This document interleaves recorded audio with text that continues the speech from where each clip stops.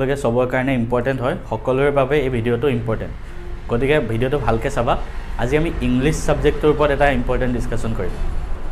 ঠিক আছে আৰু কোনোবাই যদি ভিডিওটো ফাৰ্স্ট টাইম চাই আছা বা চেনেলটো যদি ফাৰ্স্ট টাইম আহিছা ভিডিও চেনেলটো সাবস্ক্ৰাইব কৰি থোৱা কাৰণ ভাল ভাল ভিডিও পাই থাকিবা এনেকুৱা এটা মেইন পইণ্টটো আহো তোমালোকে বহুতে ইংলিশৰ এটা প্ৰি ফাইনাল এক্সামো গল এটা মেট্ৰিকতো আহিব ইংলিশ সাবজেক্টটো তোমালোকে এটা বস্তু দেখিছিলানে লেটাৰ বা ৰিপৰ্ট আহে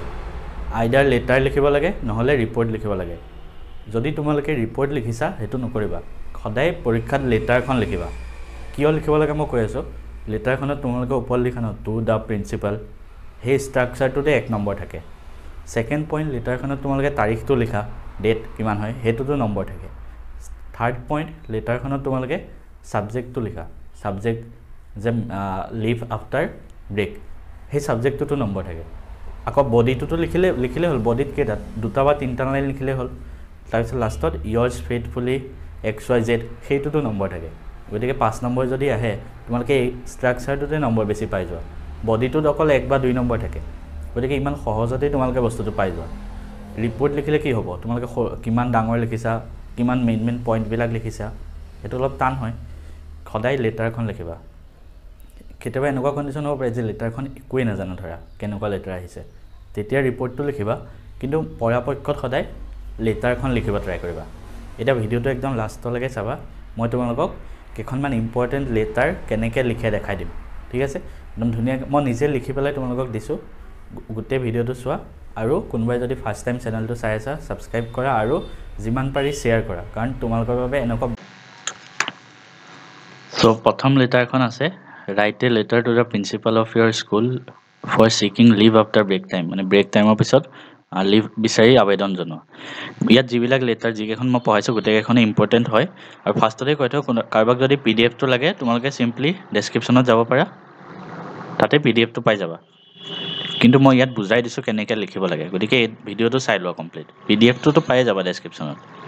সো কেনেকৈ লিখিবা সদায় ওপৰত এটো লিখিব লাগিব টু দা প্ৰিন্সিপাল নিজৰ স্কুলৰ নামটো লিখি নিদিবা xyz স্কুল বুলি লিখিবা যাতে কোনো গম নাপায় এনেকৈ লিখিবা এটো প্ৰপাৰ ফৰমেট হয় তাৰ পিছত ডেটটো দিব একদম নাপাহৰিবা ঠিক আছে ডেটটো দিবই লাগিব ডেটটো তোমালোকে নিজৰ HSLC ডেটটো দি দিবা তেতিয়া ভাল লাগিব এটো আৰু এটো দিলে তোমালোকে 1 বা 2 নম্বৰ পাই যোৱা ধুনিয়াকে তাৰ পিছৰ মোস্ট ইম্পৰ্টেন্ট পইণ্ট হল এটো সাবজেক্ট দিবই লাগিব seeking for leave after break time এটো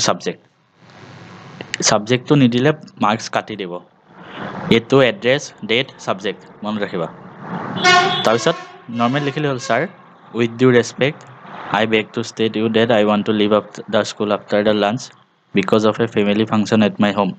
today is my elder brother's marriage day so therefore I request you to kindly grant me leave for half day I will be forever grateful to you for this হগল ধুনিয়াকে লিখি দিছা তাৰপিছত yours faithfully name লিখি দিবা ABC ধৰা নিজৰ নাম লিখি নিদিবা ABC বুলি লিখিবা ক্লাস 10 এই তলত যে এটো লিখিছা এটোটো 1 নম্বৰ থাকে সো আৰু বডিটোত 1 বা 2 নম্বৰ থাকে তেনেকে মাৰ্কস দিয়ে গতিকে ইয়াত যি লিখিছো এটা বস্তু স্কিপ নকৰিবা সব এনেকে লিখিবা যদি তোমাৰ প্ৰিন্সিপাললৈ লিখিব দিয়ে ঠিক আছে সাবজেক্টটো বেলেগ দিব পাৰে সিকিং লিভ নিদি ধৰা বেলেগ কিবা কামত প্ৰিন্সিপাললৈ লেটাৰ লিখিব দিব পাৰে বস্তুখিনি একেই হ'ব ইয়াৰ ভিতৰৰ বডিটো বেলেগ হৈ যাব ঠিক আছে নেক্সট লেটাৰখন চাইছো এখনো আহিব পাৰে ইম্পৰ্টেন্ট কি আছে write a letter to the editor of a local newspaper telling about the frequent load shedding ৰ ওপৰত একে ইয়াত এটো মেইন এখিনি দিবই লাগিব to the editor Assam Tribune তলত এড্ৰেছ দিবা গুৱাহাটী ধৰা 07 ডেটটো দিবই লাগিব ইম্পৰ্টেন্ট সাবজেক্ট দিবই লাগিব regarding da load shedding in hour area তাৰপিছত বডিত কিবা কিবি লিখি দিছো অলপ তোমালোকে নিজে পঢ়ি লবা এনেকে লিখি দিবা তোমালোকৰ 1 নম্বৰ কাটিব নোৱাৰে বডিত লিখি দিছা ধৰা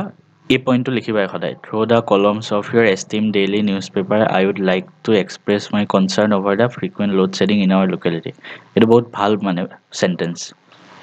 এটো লিখিলে মার্কস দিয়ে এই সেন্টেন্সটো লিখিবাই যেনেকৈ নাহক নিউজপেপাৰলৈ লিখিব যদি আহে এই সেন্টেন্সটো লিখিবাই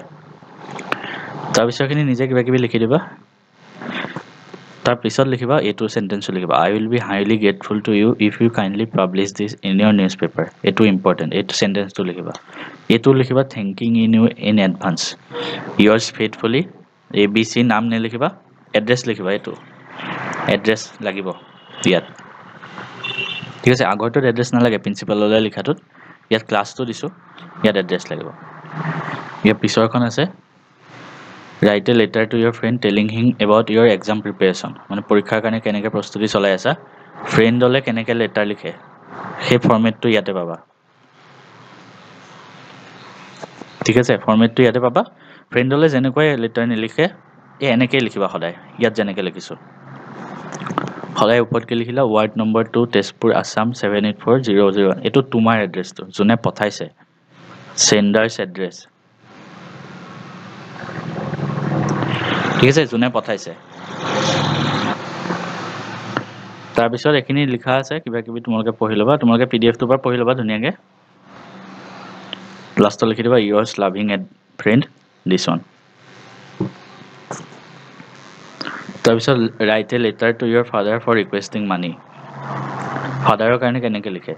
সেম এড্ৰেছটো লাগিব ওপৰত তাৰ পিছত ডেটটো ইম্পৰ্টেন্ট তোমালোকে এটা কথা মন কৰিছানে ফ্ৰেণ্ডলৈ যেতিয়া লিখে আৰু ফাদাৰলৈ যেতিয়া লিখে দুইটাতে ইয়াত সাবজেক্ট নালাগে সাবজেক্ট নিদিবা কিন্তু ইয়াত ঠিক আছে এইবিলাক ইনফৰ্মেল লেটাৰ বুলি কয় ইনফৰ্মেল ফ্ৰেণ্ডলৈ লিখা বা ব্ৰাদাৰ